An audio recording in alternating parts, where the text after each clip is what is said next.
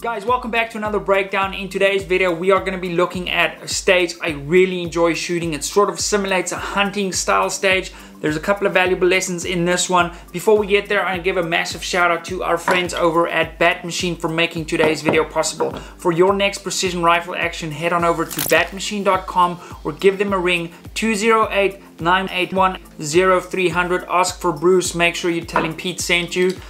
Super cool actions. Unfortunately, my rifle that's finished everything on the 6-Dasher is stuck in the US of A, but it will be here soon, and we've got some other exciting builds planned on Bats too. So without further ado, let's jump straight into the stage.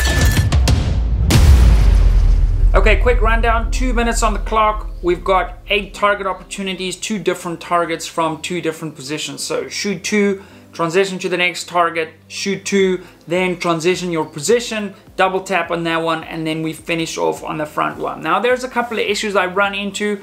It's never great when you start a stage off and you miss your first shot. Also, first stage of the day, I believe this was, so that's not a great start to the day, but just remain composed and take it from there. So let's go. So here the stage RO is giving me sort of the brief, just making sure that I understand. I validate with him sort of the sequence I'm going to shoot everything in, and just to make sure that we're on the same page. Now you'll notice I've got my CMH bag in my left hand, just showing him where I'm going to shoot, and I've got, which you can't see out of frame, my little favorite pint-sized Game Changer tucked away under my arm, which is sort of my go-to bag. Let's pop that off to the side again. Now immediately I'm going to stop this right here. You'll see there's like a double ledge. I'm going to try zoom this for you guys in post. There's like a little ledge right here where the pointer's at. And I'm going to position my bipod just in front of that little ledge so that I can have the rifle a little bit lower. Now I did watch other competitors go before me, and this is a vital thing that you guys need to pay attention to. So when other people are shooting, you either need to be spotting for them, but when they're not actually shooting and I'm looking through my binos, I'm almost glancing away with my one eye to watch what they're doing on their rifle. Are they struggling with the position? Have they set up their bipod too low? Because you'll be able to spot trends that way and see, listen, most of these people can't see the targets because their bipod's too low. And if they're running a similar bipod to you, try count the number of clicks they're out on their legs so that when you get there, you don't have to struggle with that specific problem. Now in this video, I'm running an Atlas PSR bipod, and that was the previous model that still had cant. And we'll chat about the cant just now and why it was necessary in this specific position to actually make use of the cant. You'll also notice how I'm sort of straddling, I don't know if that's the correct word, correct me in the comments, that rock. I'm going wide legs over the rock, sort of, I'm spreading myself out over this rock, putting as much as my body on the rock as possible and using my front support bag and basically turning this rock position into a prone position. The other problem you'll notice on this stage, I'm going to shoot pretty slowly because we have 2 minutes, and I noticed a bunch of guys losing their brass because as you can see, it's pretty much rocks everywhere and your brass just disappears. So I shot this really slowly and I made note to either watch where my pieces of brass were going or to physically catch them as they come out the action, which you guys have picked up on some other videos too. So let's go. I think the first target's like 400 and something. Okay, so slow on the bolt. Okay, so I immediately spot where I missed that shot and I'm gonna make my correction. I've caught the little piece of brass, so I'm not just racking the next one in. Impact on that shot. Okay, cool. Now I'm checking my dope, which I write on my hand, which we've spoken about. Dial up. I think this shot over here is about 700, 690-ish if memory serves. Another impact there.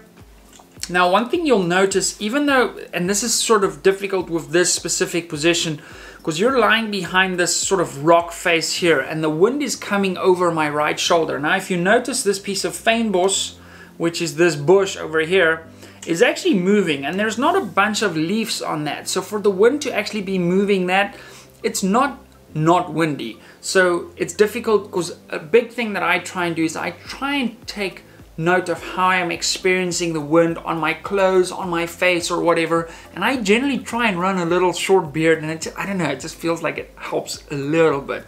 Yeah, so engaging that one, making sure of that wind call, getting that piece of brass, and then I see a lot of people asking me why I've got grip tape on the front of my scope. There's a number of reasons. This is one of them. I'm just able to grab my rifle securely on the optic. Lots of people say, you shouldn't really do that. It's never hurt me in this situation. So yeah, just grabbing the rifle, making sure I don't break the 180 degrees. I'm collecting my other bag that I started that stage with. I see I actually ran the solo sack as my front bag here. Interesting. Now what I'm doing here, because that next rock for me it's an off camber rock, so the rock is sort of at an angle like this that I need to put my bipod on, I'm going to leave one of the bipod legs long and I'm going to push in the other little leg so that I can still have horizontal level on my rifle and not introduce any cant into that system and having to physically tilt the rifle. So I'm going to just make that one shorter because that relationship's not going to change much. And I'm running a spike. Let me actually grab a spike and I can show you guys what that looks like on the bipod feet.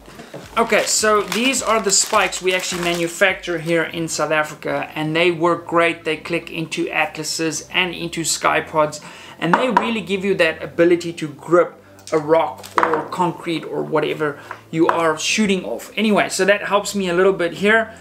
I'm gonna now use the bigger bag to build rear support for me, and I've also gone sort of into a semi-crouch sitting on this one knee of mine, and you'll notice I'm running pants with reinforced knees. Now this helps a lot with stages like this because then you don't have to go like ooh, ow, ee, ooh. You're not worried about injuring yourself or anything like that or hurting your knees. You can basically just go into that position and get on with the task instead of having to worry too much about where you're placing your limbs.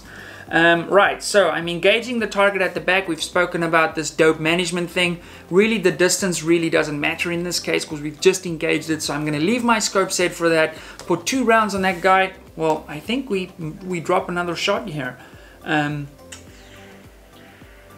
Yeah, that was a miss. Okay, and I lose that piece of brass, but I'm seeing it rolled into that crack, so I can retrieve it just now. And then let me jump back a little bit here. I actually have a problem with my action here with feeding that round. Let's just sort of watch this shot again. Notice how, by the way, as we speak about this, how slow I am on that trigger and how we keep that trigger pushed back.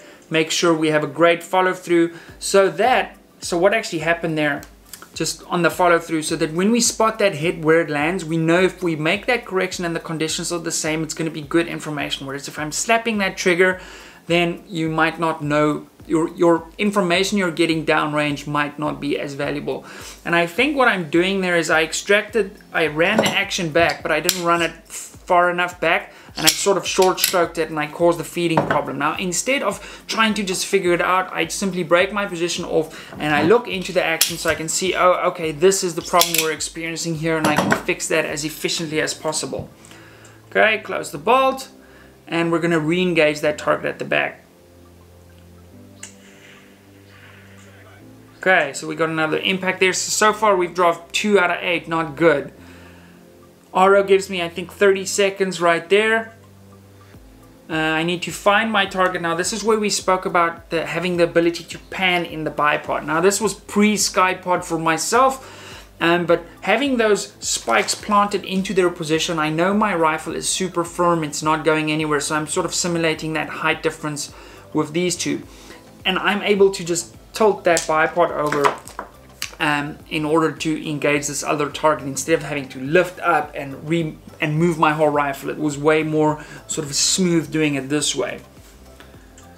Okay, so again I'm having a feeding issue here. I pull my mag out slightly, try and figure out what's going on there. Now I'm panicking a little bit because initially I started off this stage because it's 2 minutes for 8 rounds from 2 positions. So I'm starting off really slowly. I'm walking in between the positions. I don't want to jack the heart rate up. There's no need to rush. And then at the end here, the RO says, okay, 30 seconds. I have another feeding issue. And now all of a sudden, things are starting to pick up and I'm having to hustle a little bit more to make these last 2 count. Now keep in mind, I already missed the first shot on this stage on this specific target we're re-engaging now. So I really had to make these 2 count to ensure a 6 out of 8. So let's see how this went. Can't find the target really, so I just quickly look up.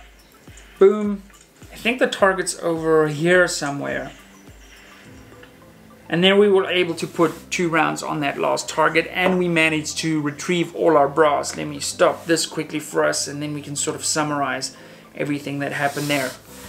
So yeah, we were able to put 2 rounds on the target at the end there in quite a quick succession, and really there I wasn't worried too much about where that last piece of brass or the second to last piece of brass was, because I really just wanted to bank those points. But to sort of remain composed while under pressure, not worry too much about that very first shot missing, first stage of the match, because basically my mindset for this kind of stuff, that has turned very bright, let me do that. My mindset when I shoot any stage is every shot is my first shot, and it doesn't matter if I miss the last one. I want to execute as if it was my another first shot, because then I follow my shot process the whole time, process, whatever. I follow that meticulously, and I'm enabling myself, I'm giving myself the best possible opportunity of getting another round successfully downrange. If I miss as a result of a wind call, and that's really the only reason I want to be missing, I want to eliminate mental mistakes, and remaining calm is one of the easiest ways to, because those mental mistakes can cost you matches. I've seen that plenty of times. So remaining calm, 1 round at a time, and that's really how I tackle a precision rifle match. Guys, I hope you found this video insightful. If you did, please remember to leave a comment. Let me know what you learned or some of your tips for shooting positions like that. If you want to shop for your next precision rifle action, remember batmachine.com or 208-981-0300. I want to thank Batmachine from the bottom of my heart for making these videos possible. I really enjoy them, and hopefully next time we do a video like this, we will have a little bit of a different setting, which I'm really excited to share with you guys, because we are making some major upgrades to the studio space. Guys, I hope you're having a wonderful weekend, and I will see you guys in the next one. Cheers.